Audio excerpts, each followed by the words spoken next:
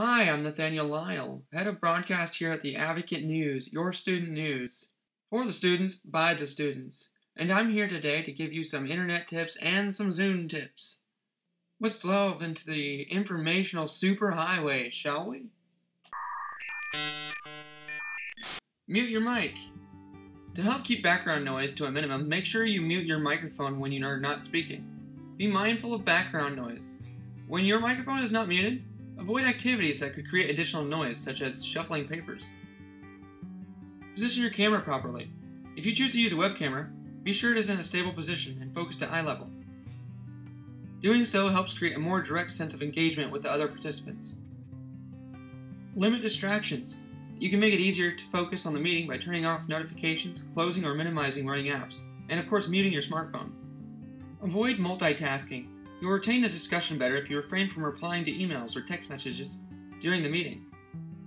You have to wait to work on that PowerPoint presentation until after the meeting ends. Prepare materials in advance. If you will be sharing content during the meeting, make sure you have the files and/or links ready before the meeting begins. Consider your data cap.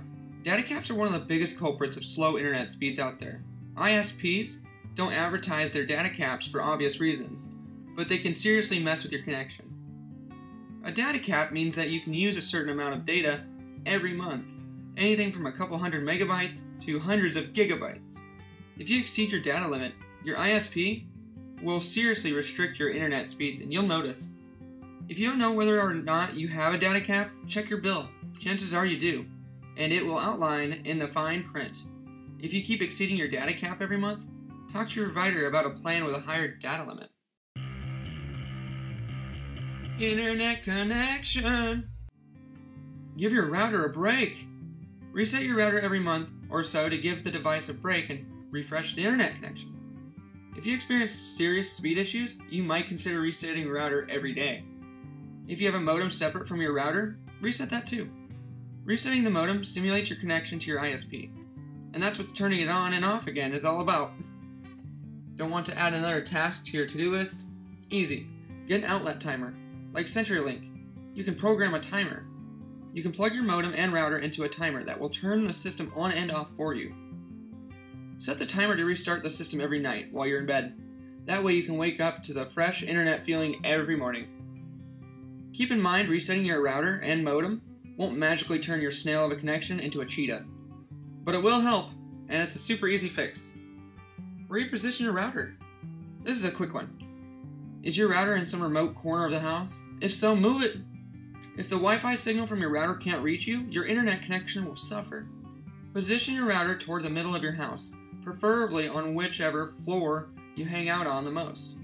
If you spend all your time in the living room on the first floor, put your router on that same level. Embrace Ethernet.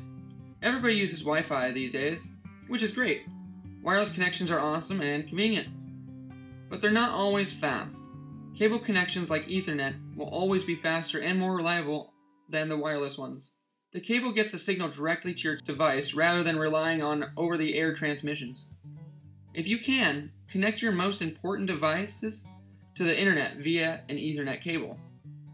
Connect these devices to the Ethernet, like your TV, PlayStation, Xbox, or any other gaming console, especially your laptop or desktop computer that you use a lot.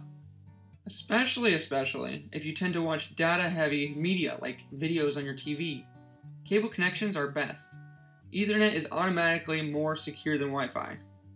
If you want to keep your banking information absolutely private, Ethernet is a better way to go. For my personal setup, I use a flat 100-foot Cat7 Ethernet cable to hardwire both my gaming consoles and my PC to the router that's in position across my house.